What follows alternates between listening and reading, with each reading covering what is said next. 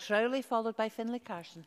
Presiding Officer, can I first congratulate my colleague Claire Baker for securing this debate today in recognition of the great work of the Ecology Centre at Kinghorn. I would also congratulate the Ecology Centre as it celebrates its 20th anniversary, a great achievement and one that has had many challenges along the way, as those from the Ecology Centre would, I'm sure, give testimony to. But those involved over these years have remained focused and vigilant on what they wanted to achieve, and you only have to look at their website or Facebook page to see the wealth of activity they are promoting and delivering at Kinghorn Loch. I can also say that visiting the Ecology Centre is a great day out and one that I would recommend.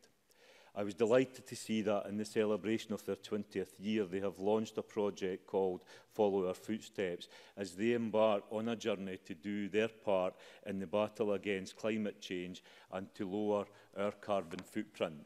The Ecology Centre points out that when they first started out, climate change was a bit of a niche topic, and they say it has come a long way since then. It certainly has. They also report that they have been inspired recently by the young people they work with and their passion and determination to find solutions to the environmental challenges we face as a country and across the globe. I think we can all be inspired by the work of the Ecology Centre, particularly the work with young people, but more generally as well. I would also want to focus on the work the Centre does to raise awareness of the many environmental issues and challenges we as a country, like every country across the world, faces. Such work is groundbreaking as it reaches out into communities across Fife and further afield. Climate change poses one of the greatest threats for future generations, and I'm delighted that through their project Follow Our Footsteps, the Centre is going to cover new topics every month, highlighting their impact on climate change and sharing this with the wider community on their Facebook page and website, explaining how they're getting involved, what other local organisations are doing, and other top tips.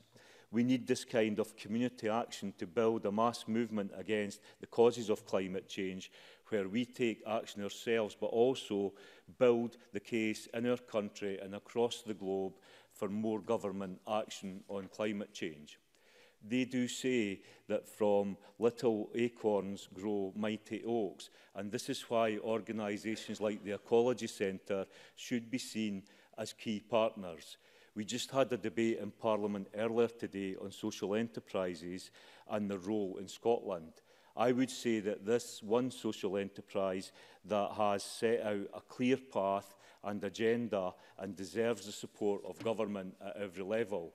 Whether it is supporting volunteering or volunteers, working with families, with children, with schools, or supporting business opportunities and raising awareness of environmental issues, this centre is a massive success story that should be celebrated.